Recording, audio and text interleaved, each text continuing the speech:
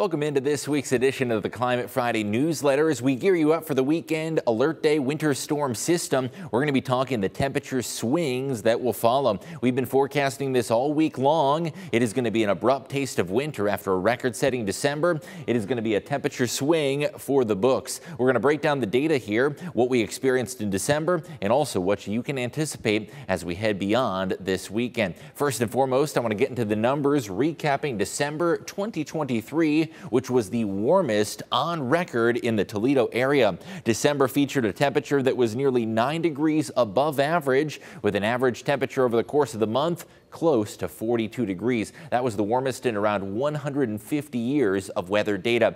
Now, where do we stand as far as January is concerned? At least so far as of this recording, January is actually warmer than average, with an average temperature about 4.6 degrees above what you'd expect it. That's going to change very quickly as we do a total 180 in the weather department. Bitterly cold temperatures arrive next week, and the mercury may briefly plunge below the 0-degree mark. Now, recapping December, it was such an exceptionally mild month. We did not have a single day where the high temperature in the afternoon dropped below the freezing mark. Normally in December, you'd have 9 to 10 of those days. However, that remained elusive during the month of December. So we're going to be talking temperature swings in this week's Climate Friday. What have we experienced in the past as far as temperature swings, and what can you expect as we look ahead towards next week? December, the warmest day was 65 degrees, a balmy 65. On December 9th, that was a record-setting day. Next week, thermometers may briefly plunge below the 0-degree mark,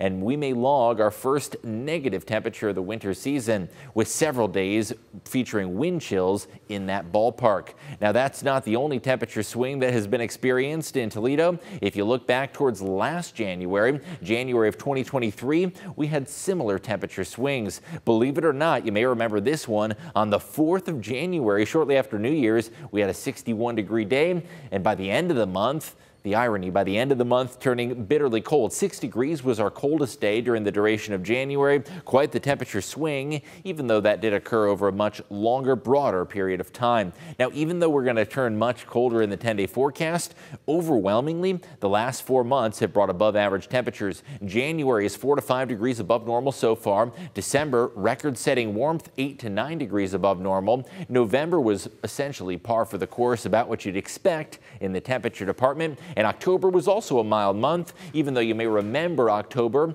as that month that brought the Halloween snowfall. As a whole, it was above average. So even though we are going to turn the thermometer much colder, it is overall a warm trend that has been experienced. Now, looking back at another temperature swing, this is probably the most extreme in recent memory because this temperature swing occurred over a short period of time. In just 24 hours before the pre-Christmas winter storm, we'll call it, December 22nd of 2022. You may remember this one. Family and friends coming into town for the holidays. We surged to 45 degrees. Just a day later, on December 23rd, our low temperature, and this is the air temperature, not even factoring in the wind, brought us down to 3 below, with blowing snow and bitterly cold conditions. That was quite the temperature extreme. When you factor in the wind chill or the feels like value, our apparent temperature, or what it feels like to you, dropped 70 degrees. That's what's known as a flash freeze, when the mercury plunges in a very short period of time, and that makes it very difficult for those roads to get cleared off when the temperature drops so low.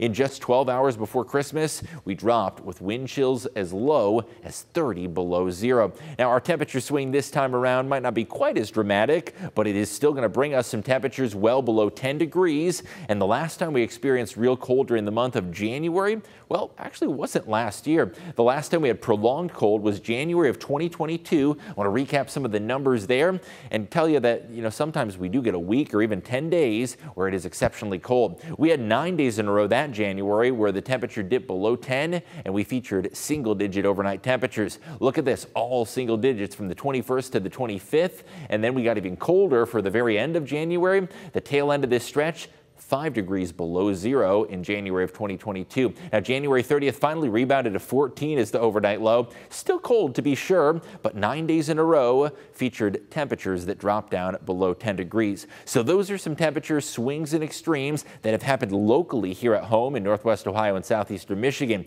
What about across the country? Well, when you think of rapid temperature changes, one of the areas that is the biggest culprit or is known for those temperature swings and extremes is actually the northwestern and north central United States. The northern plains in particular, the state of Montana has featured historic temperature swings, and part of that simply has to do with the juxtaposition or the collision of warm and cold air. Oftentimes a strong Canadian cold front sends the temperature plunging. Browning, Montana in particular is in the history books as the greatest 24-hour temperature change in U.S. history. The mercury went from 44 above zero, mind you, to 56 below zero. That was over the course of 24 hours in January, the 23rd to the 24th of 1916. So over a century old, but still that record stands as the biggest 24-hour temperature change. Now, Montana has also experienced shorter temperature swings that are equally as impressive. Fairfield, Montana is known for the largest temperature swing over a 12-hour duration,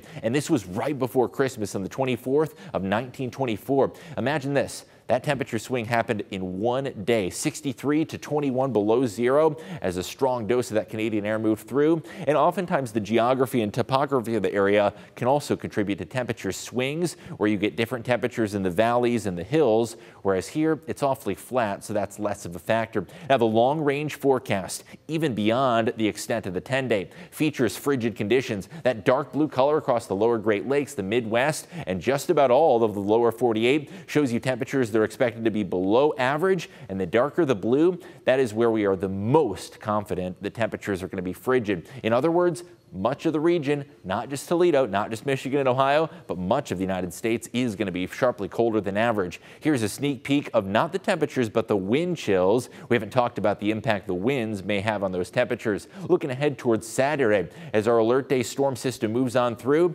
it may feel like the teens with air temperatures in the 20s. By Sunday, we could briefly dip down below zero. And even though it's bad here, look off on the side of your screen. The worst of the cold happens in the northern plains, areas like Fargo to Minneapolis, down towards Des Moines. Those are areas that are notorious for getting that sharp change in the temperature. Here's a look ahead towards early next week. Wind chills could even dip down briefly to double digits below zero.